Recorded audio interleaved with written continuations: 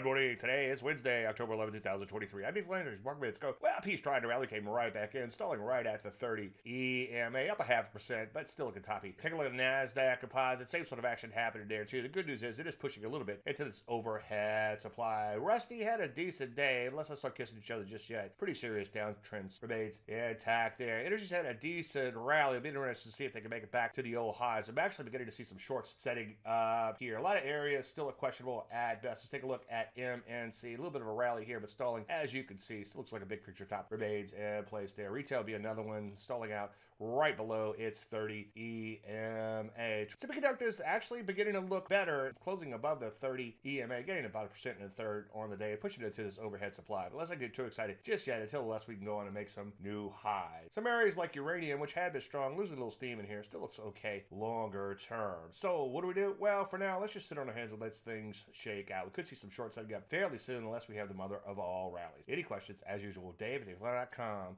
I'm Dave Landry, and he's heard of market in a minute.